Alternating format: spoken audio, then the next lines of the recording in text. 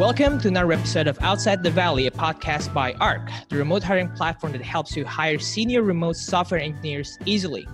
Here we interview remote startup leaders, remote work advocates, and workers of distributed teams who thrive outside of Silicon Valley. I'm your host, Jovian Gautama. This episode is quite unique because this is the first time I have more than one guest in an episode, and also the first time I interviewed my coworkers. We recently launched a remote work FAQs, frequently asked questions, and today we're going to discuss about how we think about all of these questions internally, both on the team level, such as meetings, collaborations, communications, and on the personal level, such as how to be productive, dealing with isolation, and more. So without further ado, let's introduce ourselves first to the audience. Hi everyone, I'm Christine. I'm the head of marketing at ARC, and I'm based in Taipei, Taiwan. And I've been working remotely for about a year, I would say, on and off. We do have an office, so I do go in there occasionally, but since end of January, I've been fully remote. Hi, this is Emiliano Rodriguez-Wyler. I'm a hiring consultant at ARC. I've been working remotely for 2 years and 9 months.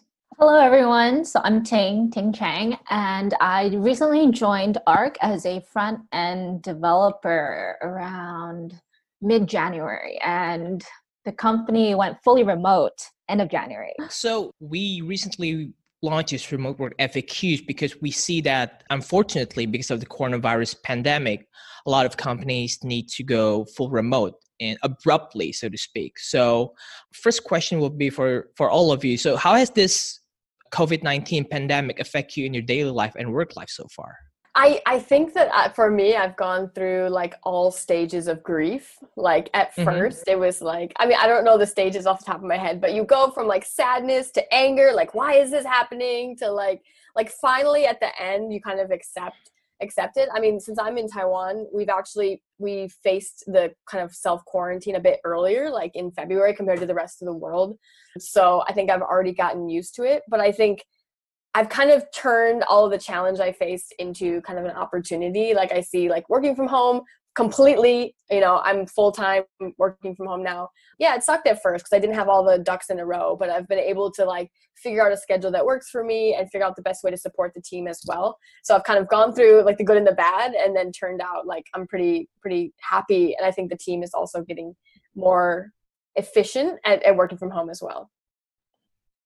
So on my end, I wasn't a developer before I came to ARC. I was in investor relations, and I did a career change because I was interested in getting into a profession that would allow remote work. So it was actually really cool coming into ARC and then having the whole pandemic, which is unfortunate, but it served as an opportunity to provide a chance to be fully remote within the company. So I thought that was pretty cool. Well, working from home every day, the biggest impact I've felt is the, not being able to step outside and do regular activities that I'm used to. I tell people that now are joining remote to take it with a grain of salt. It's not the same as it usually feels like for me, that I've been doing this for a long time. I can think of, hey man, we're going to have a beer Friday night. I'm going to do groceries. I don't know, I'm going to go to the cinema. I had to cancel some plans to travel. So it's a different dynamics mentally. And I've spoken with other members that have done this before, and they agree that it's not the same feeling entirely. So take it with a grain of salt. You're just getting focused and working from home, pretty much the same.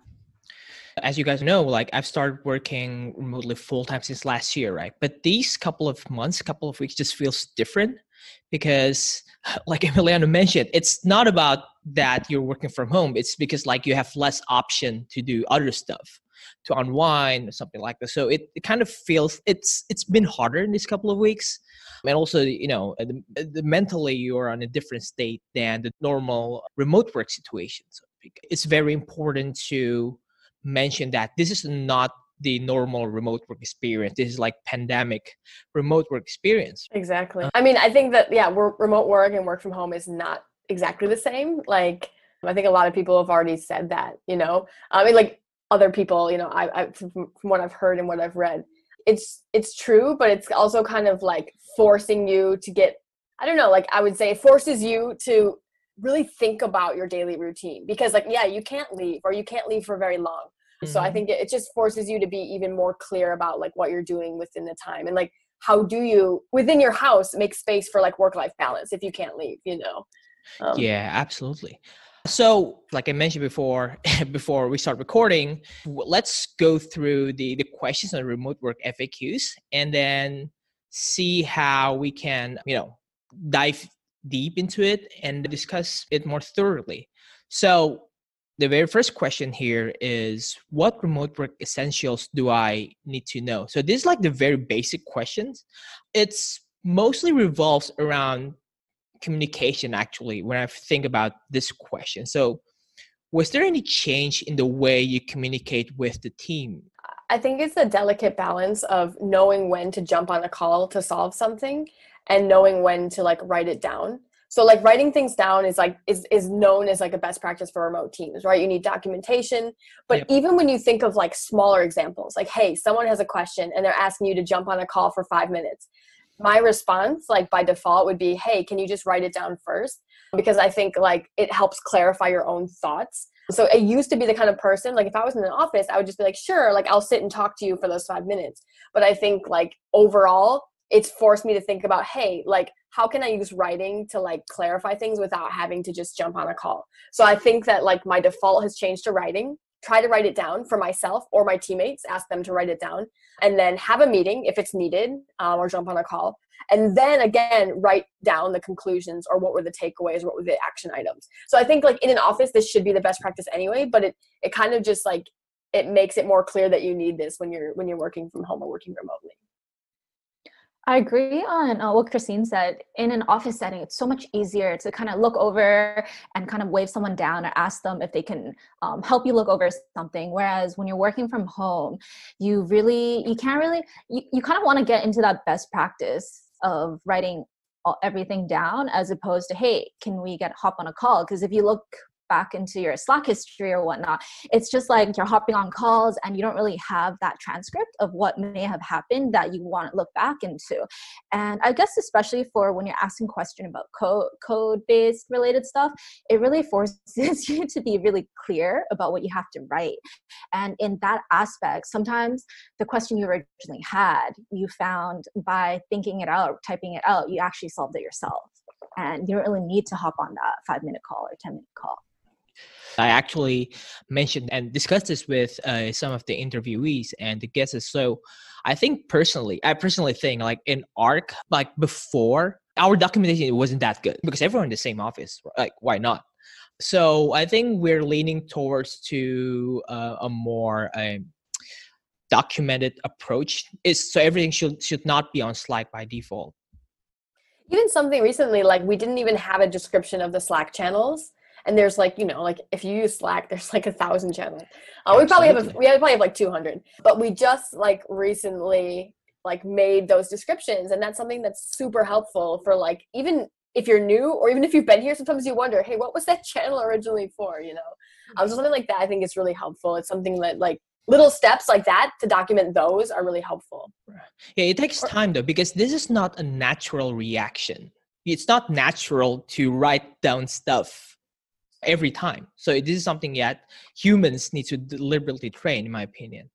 Emiliano, so you have been working remotely since day one, since you joined ARC like a couple of years ago. I feel like your communication style or how you think about communication with teammates must have evolved from you first joined and until now. So has your communication style evolved in this couple of years? Yes, it has. And a lot of it also has to do with my interactions with the organization, how things have changed, and also learning from clients. When I first joined, I was the first remote employee. We had the office. There were many situations that were distant to me, topics or documents that I didn't know. We had a GitHub. We had a GitHub with content for onboarding. We even wrote some of that. I don't know if you recall. Wait, so we really? were all over the place. I totally forgot about this. Yeah, you sent me the invite. I'm pretty sure I can. And so I was just kind of like sometimes not sure where things were written. And then we started to mature. We started to hire more, other team members in sales working remotely.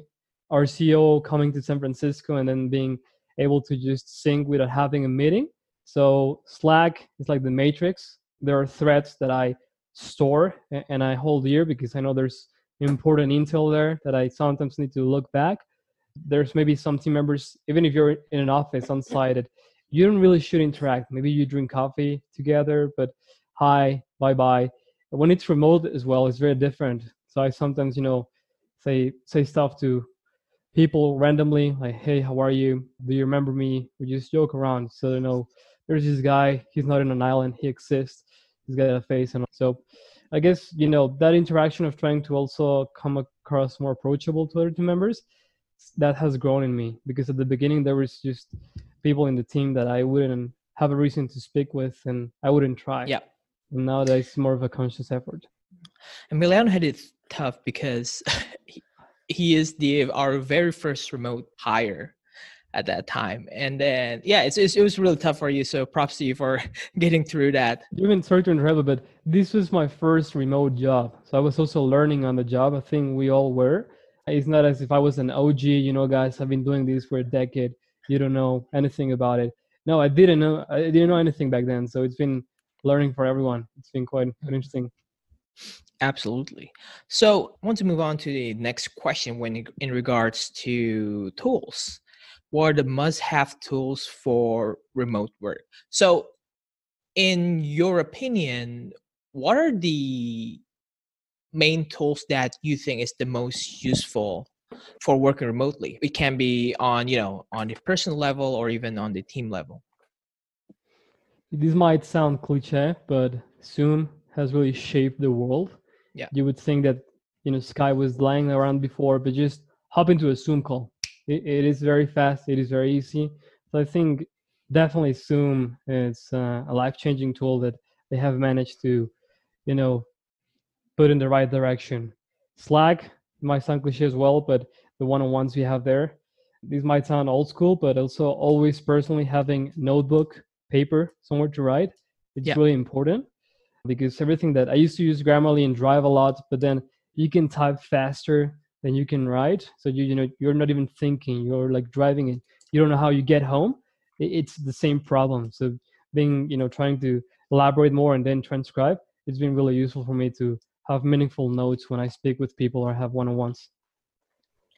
Yeah, I would definitely agree with Emiliano. Like, I have this little handwritten planner. I use a lot of tools, which I'll talk about in a minute, but like, it's really helpful to me to think, like, to force yourself. Okay, we said writing things down is important, right? But actually physically writing down, what are my 3 goals for the week? The 3 things I must get done, I think really like focuses my energy. You can do it daily. I think, I guess I do have like a daily must do, but my weekly must do's are things that kind of span obviously the entire week, but that's been really helpful. I usually separate it into work and life as well. So like my life goals, like, okay, maybe this week my goal is to get a good night's sleep every single day of the week.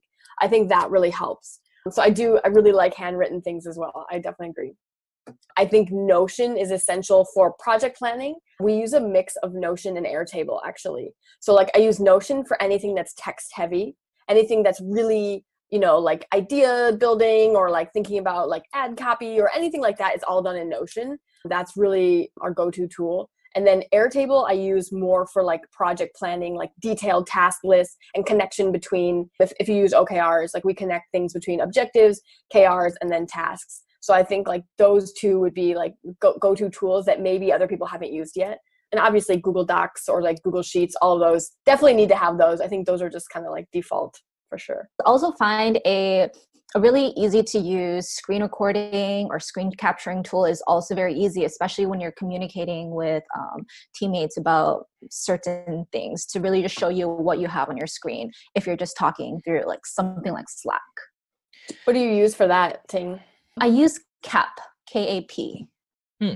I use Loom. So I think this is also a thing that we can try more, because it's basically like you have the best of both worlds if you use, screen recordings or even voice recordings with tools like Loom. Because at the same time, you can work asynchronously, like you just throw a video out there. But it's a high fidelity stuff. So instead of writing it down, of course, writing it down is important, but sometimes it's better when you have visual aids, right? So I starting or try to experiment with using Loom from time to time when I feel like, oh, this is too hard to write. So I just record a screen and then I'll record, hey, this is how you do it, blah, blah, blah. I want to try it. I actually haven't used Loom yet. I've seen that you do, but I want to start trying to use it, especially when like teaching other teammates how to like do things. It seems really useful. Yeah, I think for me, it's more like it depends on what you try to convey and how dense the information is. Hey, here's a like 1 minute video that you can just watch and then literally just emulate it at the same time. So in terms of home workspace, so what is the best way to set up my home workspace? So what's your workspace setup like? That's a great question. Monitor. Ask the pro. Ask Emiliano. You know what? When I started, I was like, okay, I have a chair, I have a desk, I have a room. That's not where I sleep. I'm gonna use that, and that's how I started. But this room has changed completely. With starters, the chair I had was like the cheapest Costco chair. You would lean back and it would like creak, creak, creak, creak. You know, I feel like if I was still in that chair, probably I would have like I would be in a hospital bed right now. So get something with lumbar support. Your lower back is going to be thankful. I think this is very important. If you can have a chair, just put a pillow, and it's going to be equally as good. But I like to lean back, so that was important for me. I have a desk lamp when it's nighttime, because we're across multiple time zones.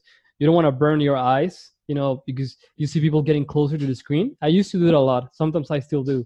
So now I have a desk lamp. I have blue light glasses. I don't need prescription glasses, but I noticed that if I don't wear the glasses and I'm having calls late, I need to put something in my eyes, like drops, because I'm starting to feel like the burn. And that's also really important. Get a comfortable keyboard. That's a good investment. You might think it's not that important, but you're going to be thankful as well. Somewhere you can rest your palms, sometimes depending on the height of the keyboard. You got to experiment. Having a different mouse than the MacBook Pro. I love the MacBook Pro mouse, but something that's more ergonomic, it's going to be also really good. There are many great to have that are not mandatory, especially when you go and travel on the road. And then I don't have any of this. I can't ship my second screen. I love my dog. He can't be there. My Herman Miller chair and whatnot. And I'm back to basics. And it's like, yeah, okay, I can still pull it off. But I look back at thinking of my home office and I'm like, yeah, damn, I miss the second screen, or I miss the chair right now. So, find those little details. And I guess when you're working from home and you look at the setup of somebody, you can tell they've put some work into this. The guys that have like the microphone that comes out and the crazy backgrounds that look amazingly artistic, you just gotta do something about it, because you're staring at it through Zoom 24/7. I like that you focus on like those little details, because I think I don't know what chair you should buy or what computer accessories you need, but I think the little things really make a difference. Like I have this light up here that makes me look more like a human. I think you take for granted like how you appear on the screen really impacts like just how your team feels, or like the energy level that you look like you have. If you do it like in my role, I do a lot of meetings, like I'm in meetings all day, and like those things, like it's not for me necessarily, but it's for making sure that I'm communicating in the best way with the rest of the team. So I would say like invest in a light. Like I know another team member also uses like the selfie light. Do you just have a lamp though, right, Emiliano? You don't have the yeah. ring. No, I don't have the ring. I only have a lamp. You probably can see it in But the reflection. consider it, yeah. Like it really, I think it makes a difference if you do a lot of calls. So like think about how you're spending your time. You might not need it, but like I think that's something that I decided that I needed. Good lighting. Yeah. Because somebody once told me, I was having a call during the day, and he's like, "Are you in a cave or what?" And I realized, yeah, it was looking kind of dark, and I was like, "Yeah, no, lighting looks good to me. It doesn't look good to you." And if you look as if you're in the witness protection program during a call, and you look like shadow, that's the right time to change the lighting. It really forces you to empathize with what people are experiencing, not what you're experiencing. Yeah. I remember Emiliano used to. I remember in the early days we used to record some of our sales calls with the client's permission. I remember Emiliano used to do the video calls in his living room. I think that's when the lighting was terrible. Yeah, I would go to my living room. I wanted to just kind of chill on the sofa, and nobody could hear me. It was awful. Yeah, you remember those? Probably you saw the recordings when. Exactly. Back in the day. So I think for me, and probably also for Ting, like I don't have a really good setting my work from home setting is really bad just because like I prefer to work at, coffee shops or sometimes co-working space. So I have a really small space in my house to focus on work. So what I do to make things less uncomfortable is sometimes I switch from my room. So my desk is in my room. And sometimes when I feel like, unmotivated or I feel tired, I just move to the living room. So this change of environment, even though it's like from a non-ideal environment to another non-ideal environment, is actually still kind of helps, Yeah. That reminds me of one interesting thing that I read. I haven't personally tried it, but it's called the popcorn method. If you feel like you can't work from home very well, they suggest that you like every 2 or 3 hours, you kind of change position, or like you go to the kitchen or you go to the living room or don't go to your bedroom. But other than that, like just go around your house and change spots. That's supposed to be a really good tip for like helping you focus, because you can like focus on a task for those 2 hours. And when you switch tasks, you're also switching location. So I don't know if anyone has ever tried that. Yeah, I've tried that. I think it actually kind of helps because back when I was in Taiwan, it's kind of like I live with my grandma, so there isn't that much space. And sometimes I'm in the living room. Sometimes I have to go into my room. Just like switching back and forth kind of keeps it fresh. Yeah. Another thing is because if there's not that much space, I don't have that big of a setup. I've noticed, the moth stands. I found that it's really helpful because if I'm just working, just the tilted angle, it helps so much. How do you call it? The moth stands. There should be a name for it, right? Moth? I don't know. By the way, for the listeners, we're going to put this on the show notes. Right. Is this what you mean? I use this type of thing. I had something like that. I lost it. I get a cheap version of it and I miss it so much because I cannot adjust the height. Yeah. This is like a laptop stand that can change the angle of your laptop when you're typing. So, helps. Yeah. Another question here is, how do we share knowledge and processes within the team? So Christine already mentioned that we use tools like Notion or even sometimes Google Docs. But I'm curious, what do you guys think about the current knowledge transfer process in our team internally? Do you feel like it's good enough, or do you feel like there are things that can be better? I think it's probably different from the sales team, from the marketing team, and the engineering team. So I'm just curious what you guys think about this. Okay, from the marketing team, I would say we never have enough documentation. As like when you have a new hire, you realize, I agree, yeah. You realize like, oh, you know what, that was obvious to me, but I didn't actually have it written down anywhere. So I think it becomes clear when you're hiring new people. So I think it depends on what stage of growth that you're at. Like it's something that, I would say it's kind of like eating well and exercising. Like everyone knows they need to do it, but actually doing it consistently is the hard part. So I think what we try to do is like, if you just have Notion as a default for every project you do or everything that you do. So like you start a new project, you write it down, because you don't know when an SOP is going to become something that becomes like an essential to your team. Like let's say launching a new ad campaign. At first it's just an experiment, but then it becomes something that you're doing over and over again. When you hire a new person, you also need them to do it. But if you start from the beginning as a default, you're always writing everything down, like the process that you're doing, all the steps you're doing, it makes it easier to go back and really make that something that you can share with another team member. So that's kind of like the way that we do it now, is just default to writing it down. And sometimes we have a lot of docs that we maybe never go back to. But I think in the end, we kind of figure out, oh, this is an essential one. We add it to our like essential marketing knowledge base that we then, share with new team members. I think one thing that Christine mentioned about was onboarding. So recently our team, we had a process review, and me and another hire, we were talking about how, I guess, some thoughts we had about the onboarding process and some information that older teammates might have it came really easy. Whereas for us, it's kind of like we had to muddle around through it. And we had a little huddle where we kind of discussed, what things we could improve on. And I think the whole process of having a process review also helped with throwing ideas back and forth in terms of what we thought we could improve on, and kind of keep everyone up to date in terms of how they were feeling about working within the team.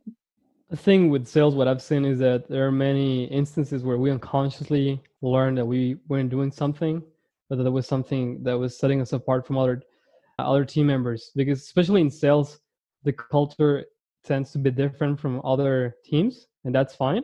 But when it's remote, it just kind of augments that sense. You're like a hub that's sitting remotely, and you have perhaps your own culture. And we started to notice that my colleagues and I, that suddenly we weren't sure what the product team was thinking of our comments or what they were working on. Maybe we didn't have visibility on each other's, and we were having a lot of back and forth on Slack. And Slack is great, but it can also become a graveyard. You can bury things there forever. And then we were like, why don't we make sure that in our meetings we have like a one-on-one with these teams, and we specifically talk about this, box of things that we want to know about each other. And suddenly we were like, yeah, that's brilliant, let's just do it. We've been missing out, and we started doing that, and we're like, yeah, jackpot, we're on the same page now. So that was almost like an unconscious idea that came into mind, and we started playing with it, and it's been great. There are two interesting things here from what we've discussed just now. First one is onboarding. So I think onboarding is always tricky to optimize. Even co-located companies still has problems with onboarding process. Like in our company, it's better now, actually. So when I first joined, it was more of a sink and swim approach. And at that time, it was kind of okay, because at that time, we were like 15, 16 people. So it's kind of, you can find your way in figuring things out. And at that time, we have less clients, we have less processes and whatnot. But in these couple of years, actually, it's totally different. Right? When you first came on, actually, I think until now, people are still figuring out, okay, how to onboard this person well. And the second thing is process review. I think in our companies, only the product team has this process, internal process review. I think it's an interesting thing that we can have, because like what Christine mentioned just now, probably there are some documents that we're not using anymore. But sometimes because we're too busy with other stuff, then we forget, or other marketing campaigns, we forget that to prune those things. I think this is something that in the near future, in the future, we can try to figure out and try to think, will having this process review will make our marketing campaigns go better, or sales campaigns go better. I kind of have a hot take on process in general. Mm-hmm. I think it depends on what stage of the company you're in. I think over processing is not a good thing. I think process in general can be good or bad. Like it depends on like what you're doing with it. So I think if you're a company like in a stage where you're experimenting a lot, you're kind of trying to break things, you essentially know maybe you're creating this process for 3 months, but you're not marrying yourself to this process and saying, you know what, a year from now that's going to work. So I would say like be nimble with the processes you're creating and be willing to like break them, I guess, and don't over process things. I would say this is specific to like startups or really like fast growing companies or fast moving companies. Like default to action and don't plan too much and over process something that doesn't need it. I think one of the interesting way to think about this is I interviewed Liam Martin, the CMO of a startup called Time Doctor. And he has this interesting mindset when it comes to documentation process. So if the first time you do something, don't document it. The second time you do the same thing, think about how would you document it. The third time you do it and you document it at the same time. So basically you want to, the main idea here is to avoid repetition, so to speak. So if there's something that you repeat all the time, you need to make it like somewhat like not formal process. Formal sounds a bit rigid, but it's more like a well-documented process where you can kind of like tweak and optimize in the future, or probably just eliminate when things change. So the next thing is I want to talk a bit on the engineering side of things, or remote engineering teams. Let's talk about how do we do code reviews. So Ting, can you share a bit more about our engineering code review process? Are there any guidelines on it? So currently our process, we usually, with each feature, once we've completed the feature, we push onto GitHub, which is a repository sharing. And on GitHub, there's actually code review tools that we can use within the pull request. And then we kind of have the back and forth where it's kind of, we'll have teammates saying, oh, maybe you could change this. And that's kind of how we have our code review. So I guess in a sense, it's already async and remotely, even when we weren't remote. So we had that whole process going on. And generally, we don't have one-on-one code reviews where you're kind of paired up with another person and they individually kind of have a meeting with you about your code. Rather, it's more of an asynchronous process over GitHub. So is there any particular guidelines on how you should review things? For example, how do you tell the other person, like, what's wrong with this code and how do you fix it? Is there any particular communication guidelines there? Generally, when we look at code reviews, we want to look at the bigger picture first. It's like, okay, look at what they're making and I guess the big main points that they should be hitting on in terms of logic. And then, because within a code review, you can never really catch all the small nitty-gritty details. So we only have time to really look at the big picture. Are they hitting the main things? And within that, we'll kind of work into it. Or if there's small details like, oh, they missed, there's I guess redundant code that you don't need. Being over communication, I guess, is always a good thing. Maybe providing an example of what you were thinking really helps the other person gain insight in terms of what they're recommending. Yeah. How about the tone? There's sometimes when code reviews can be a bit too straightforward, so to speak. Basically, yeah, like I've seen that around. Accidentally saying that your code sucks, something like that. So I'm just curious, like, what's the mindset that we have in the engineering team that to avoid this kind of communication breakdown? So actually within our team, I haven't ran into any issues where it's very straightforward. Rather, it's kind of like if you don't understand what someone is doing, you could always ask why, like, how come you're doing it this way? And then you gain a little bit more insight. And rather asking why they're doing something, I think it's a really good way of going about it. And once you see the process, maybe you can pinpoint, this is where you can change things a little. And that's kind of what I've noticed between our team. So another thing that still curious about is pair programming. Do we do pair programming in our engineering team? Like, I actually don't know. Yeah, actually we do. So we routinely, I think every bi-weekly, we usually have a pair programming session and we'll get paired up with another team member. We'll find like a small bug that we fixed together. So when we were co-located, it was easier because you kind of pair up and you sit next to each other. You have like a driver and a passenger, someone saying like verbally saying how you could go about it and someone typing. And then moving remotely, we've been testing out different tools to work with. Like most of the time we use Zoom because Zoom, you can just screen share. There's remote control access if you needed to. So that was really helpful. But then we also played around with tested out another product called Tuple, which actually, it was a really smooth experience using it. Do you think like pair programming itself, like the process of pair programming itself, do you feel like it's especially helpful when you're a remote engineering teams?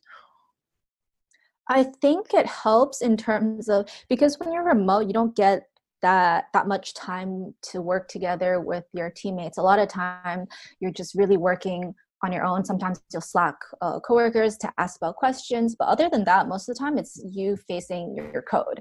And having pair programming, I feel like it also helps with building up relationships with your teammates. Another thing that we've covered a lot in the FAQs is everything about meetings. We have several questions. How do I help my team get more comfortable during remote meetings? How do I prepare and run a remote meeting effectively? So just curious, right now, we've been running remote meetings for a couple of months now, like fully remote meetings. So how do you guys feel about this? Was there any difference in terms of the meeting dynamics? Emiliano, I know you've been joining remotely for a while, but I feel like right now, because everyone is distributed now, right? Before everyone was co-located, like Emiliano and some of our team members would be kind of like isolated because like we have 25 something people in the same meeting room and like 3 or 4 people remotely. So Christine probably can start can talk a bit about this. So how do you think the meeting dynamics has changed? Yeah, I mean, I think it's a best practice that you, even if you have a team in the same office and you have remote team members, you have everyone on their own, like one face per screen, basically, like their own laptop in different rooms, because you don't want to make it so that like people can hear jokes when they're sitting together and then the remote team members can't. I think that's like an example of kind of what's happened in the past. So now that everyone's remote, I think the sound quality is just a bit better for everyone. No one's dealing with like this one speaker in the middle of the room. I think Emiliano's nodding his head. Yeah. Like I think that was huge. Like you could really never clearly hear things that were happening in the office if you were a remote team member. And I think that there's been more thought that goes into meetings like in advance. Like you can't just wing it. I think you can try to wing a meeting, but when you're remote, I think it just forces you to think about like how you're using the time a little bit better, like just making sure you have an agenda, and that not that every single time that happens, but I think more than it happened before, you'd have more clear agendas and things to keep meetings running smoothly. I think one big thing about having remote meetings is having your video on. I know, so every day for the dev team, we have daily stand-ups to keep the whole team updated on what we're doing. And initially, when we first started remote, everyone had their cameras off. So it just felt very isolated. You know, when other people were talking, you could technically be doing other stuff and people wouldn't really notice. And it kind of created that disconnect. Whereas when we started having our cameras on, you started feeling a little bit closer to your teammates. Like you still see them face to face. It pulls the distance a little closer. Yeah, definitely. Keep your camera on. When we started having meetings, you know, between the office and remote, some of you would speak and I wouldn't be able to see you. You would be like hiding in the crowd. And now that we're all in Zoom, when you speak, you know, you're repeating on my computer. I know how you look like, even though you're in a different team, and you know, we don't even have to chat. I'm like, oh, so this is this person. Hey, you know, it's really important to putting a name to people. So another kind of meeting is, of course, you know, when you have one-on-ones. I want to talk a bit about feedback and criticism, because even though you can still have feedback, criticism face to face, right? It's still slightly different. Like there's another layer of medium there, which is a Zoom. So it's not like you're sitting side by side. It's more like face to face. I don't know if you noticed, but there's a subtle difference if you having one-on-one, you know, on a park bench, like sitting side by side with your manager, and on Zoom. I personally feel like there's a subtle like nuance there. Mm-hmm. I feel like when you side by side, it feels more friendly, like less pressure. But when you're on Zoom, it's just inevitable. Even though this is still much better than, you know, Zoom with our videos. I think the question for Christine is, how do you think about giving feedback and criticism, especially when it's on a remote settings? Yeah. And for Ting and Emiliano, I'm just curious, like, how would you prefer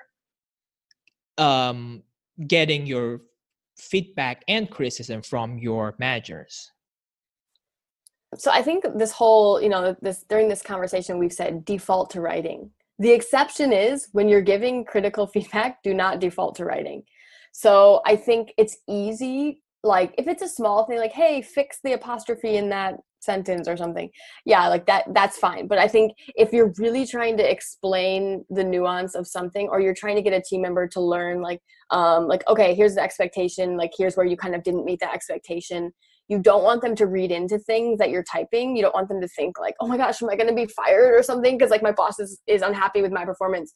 So if it's anything performance related, I think just say, hey, would you mind jumping on like a 5-minute call to talk about XYZ? You just talk about the issue. You can deliver it with that body language and that empathy that will come across better. You know, it's not face to face, but it's screen to screen. Like it does come across better. And just like, hey, like I noticed you did it this way. You know, it'd be more effective if you do it this way next time. I think it's just more effective. And so that's like all the advice we've given. Like meetings should have agendas and default to communication by text. I think it's kind of the opposite when it comes to these kind of meetings. You don't need to have an agenda when you're giving critical feedback, but you just have those quick calls and just, yeah, like show that you're human. And usually the receiver is also like more receptive to that kind of thing. Yeah, a big point that Christine Christine mentioned was communication. When a large part of communication is the verbal, the gestures, your emotion, everything that really builds up to what you're trying to say. And being able to do that over video is the next best thing you have to doing it in person. When it comes to sales and working remotely, tracking your performance and being really honest with yourself, I think it's a big component. If you know, well, this is the revenue I had in mind, and nowhere near that, you know it, you feel it. So, when it comes to one-on-one, hey, what is going on? So you shouldn't be surprised. You should be aware that maybe you're falling apart in some angles. So that's really important. But having an agenda really helps. I know my one-on-ones, what's their schedule like, and I know what is going to be, some feedback on what is going to be some comments. It's never a surprise. It should be like schedule. Expect some comments every now and then. Maybe like, great work, we're crushing it, or what happened with this deal? I noticed this. What's up? Got it. So basically, ideally, you prefer, like, before any one-on-one, you want to have like a high-level agenda of what criticism that you might get, and also what feedbacks or even positive side you might get, so you can like somewhat prepare on that. Is that what you think? I think the preparation comes from my end, being self-conscious and knowing like, I'm probably going to expect some feedback and with this regard, or some comments here. So, don't be surprised, like, really? Am I doing this a bad work here? Like, you should be aware. And when it happens to you that you get some comments that you weren't aware of, you got to be really mindful and really take notes of that. Got it.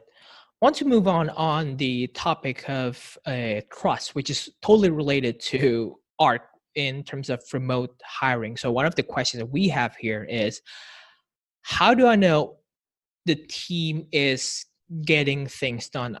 For this part, I want to start with Emiliano first, since in our business, we help clients hire remote engineers all over the world, right? And some of them, either they just started hiring remotely, or probably they have been hiring remotely for a while, but still haven't got to that sweet spot in terms of remote management. So I'm just curious, how do you explain to these clients, or let's say if for the listeners here, they're trying to hire remotely, but they still have this trust issues in coworkers they cannot see physically. How do you help them understand? Yeah, my thing is, unless there's a compliance request mandatory by the government or some other power that it need to be on site, then that's it. Go ahead. You gotta focus on site. Otherwise, you should be flexible. Why do you want this developer to be working right next to you? Are you gonna be micromanaging? Looking over the shoulder the whole day? They most likely, even if they're in the same state, they would rather work from home where they feel more comfortable. They will do the reporting, and you will be able to measure their output. There are many great tools out there for time tracking. We at ARC in our dashboard, we have one, but we tell them, use whatever you like. What's your setup, what's your environment to manage developers. You don't have to make any changes besides the fact that they're going to be reporting all of their progress and all of their work. If you can't trust your employees with them working, then I can't imagine how, you just gotta make the comparison. You can't imagine that you're tracking every single employee, looking over their shoulder. Why would you do this to the software developers? Yeah. So Christine, how do you, since you're a manager, how do you figure out if on the hiring stage that you can trust this particular person? Is there any particular questions you ask or something? Yeah. I mean, trust isn't like a black or white thing. Like it's evolves over time. It's like an ongoing, it's part of your relationship with any individual. So I think in the hiring process, you have to be really honest. What am I looking for in this ideal candidate? What's my ideal candidate? You should actually have a profile that says, okay, I want these technical skills and evidence that they've done this in the past. Like if you're looking for someone, I don't know, to run ads, for example, you want to be honest with yourself. Like, okay, I'm looking for someone with that experience. Or if you're not, you say, you know what, maybe I don't need that exact experience, but they need experience with data or something. You need to be really clear about the technical skills. And then also I would say I would break in soft skills and cultural skills into two pieces. Be clear about like what cultural fit is to you, to your team. like maybe say the company and your team, what are those essential critical skills, like soft skills they need to have, like obviously for remote teams, communication, and then like maybe there's certain cultural values such as, you know, work hard, play hard. I don't know, whatever it is in your team. And you have to make sure that that matches. So it's your job as a hiring manager to make sure that when you're hiring, you're being honest with this position and you're seeing if that candidate is a match. Because I think it's really easy to say like, hey, I really like this client, this candidate. They really fit maybe the cultural values part and the technical skills, but you've completely forgot about these soft skills that are really important to be a successful member of your team. So I think if you're a new manager, it's a bit harder because maybe you don't know all of those things. You're kind of guessing, oh, do we really value this skill? I'm not really sure. So it's something that you kind of evolve over time in your own like hiring toolkit. Like these are the essentials and these are the questions I ask to get at those things. So Emiliano, when a potential client comes to you, what was the average level of preparedness when they come to you? Like Christine mentioned, that you need to kind of like figure out the ideal persona of the candidates you're looking for. What are your skills? Are you good with a JavaScript? Are you good with Python? Do these clients usually come to you prepared, or do you think most of them are like semi-prepared? Like what's the level there? It really does depend, and I've seen a shift in the past 12 months because traditionally I would get on a call with many companies that have no remote experience. They just want to get the benefits of having the great developer regardless of where they are, but they come with many doubts like, how should I communicate?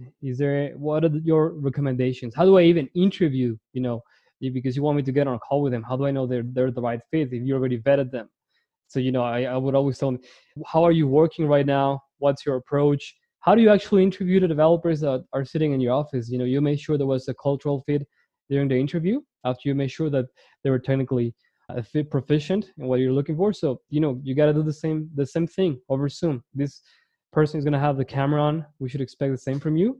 And if this is somebody that you can work with, have a cup of coffee, imagine in a heated discussion, then you're gonna play well with each other. And most recently, I'm starting to see more companies that they're like, yeah, well, we've hired more remote developers, or we've gone entirely distributed, so they're more just focused on hiring the best person, regardless of where they're sitting. So for all those that don't have that much of experience, the pushback is, how do I manage my remote developers? How do I manage my remote developer? They're gonna start with just one person, and the thing is, what's the setup that is currently working right now with your current team? You gotta have a similar approach and repackage that to that new hire. Potentially that means having a lot of FaceTime. If you're hiring a developer, but you're not having any calls, it's just emails or Slack, that's gonna be detrimental to the relationship. And I try to get on a call in the first week of work and see what's their experience, how they've been communicating. And if I could almost put this in percentages, if they've been communicating, having video calls, 99% of chances that things are going amazing. If not, they're like, yeah, I have some questions, I have some doubts actually, how do I address this? And then I'm like, when's the last time you spoke with him or with her? Send him a Slack message or Skype message. Well, it's not the same thing as you're doing, or the same treatment that you offer to your on-site employees. Yeah. So I think an overarching theme here when it comes to working with remote team members or high remote team members, or even other stuff like meetings, I feel like the big takeaway is about intentionality. Like stuff like Emiliano mentioned, if clients doesn't trust the developer, or an employer doesn't trust his or her employee, it's more like there's no intentionality or a proactive action to reach out to figure out what's happening or how we can work on this together. I think it applies to every aspect on working remotely. Either you want to document stuff, or if you want to run meetings, more preparation needs to be done because you're not in the same location. One last question that I want to ask you: what positive things that working from home or remote work has bring to you? Yeah, it's difficult for me to think of just one answer, but there's some small things that I probably miss when I'm working on the road, but that's actually a benefit. Having a family that lives somewhere else in the world, knowing that I can go visit them, especially if they're closer to my time zone, like Brazil, my sister, going to visit her and working there, that's amazing. So no cutting out people. Cooking from home, I think that's great. Like just buy chicken, and then just cook it when it's lunchtime. Some people are against it, but you don't have to take a lot of time cooking. You can do like a 20 minutes thing. Having your own commute mentally, maybe somebody goes to the office, me knowing that I'm gonna walk my dog, I'm gonna do a coffee, X number of days I'm gonna hit the gym. That's also part of a ritual that it's easier to stick to some sort of routine when you don't have any constraints like traffic jam and whatnot. I think a large part for me would be because I'm home more, and if I'm living with family, it's like the little things that I can help out around the house while working. That can be a plus and a minus at the same time. And obviously the no commute time is a big plus. Yeah, I think for me, I mean, there's tons of great things. I mean, I have dogs, so I get to spend more time with my dogs. I have 2 dogs. That's the best, right? But I think it forces you to really be like self-disciplined about everything. But like Emiliano was talking about cooking, I've definitely started cooking more as well. Just really like you can't like put off like your life. I don't know, your life becomes more obvious to you, like, oh hey, like why am I ordering Uber Eats all the time?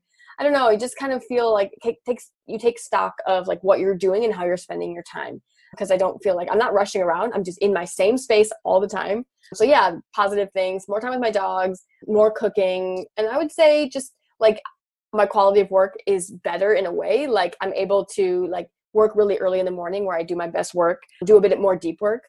I'm not like confined to like the schedule. I mean, our hours are pretty much within the same range, but I can kind of adjust my schedule a little bit to work when I'm most productive. Yeah, even though the whole world is going remote or working from home because of a very unfortunate reason, which is the pandemic, but I think it's also a good time for us to kind of like revisit, our daily life and what is really important for us and what is not important for us. So that's the bright side that I hope people can realize. It doesn't take so much to be productive and happy. So I think it's a good point to end this interview. So again, Ting, Emiliano, Christine, thank you so much for your time. Thank you for having us. Thanks for having us. Yes. Thank you. So yes. So for the listeners, if you want to listen more of the podcast and other episodes, just go to our website and you can find the list of our podcasts. And hopefully when this is out, the new podcast landing page is going to go live. It probably is. So yes, again, thank you all. Bye-bye. Thank you. Bye. Thank you, Jovian.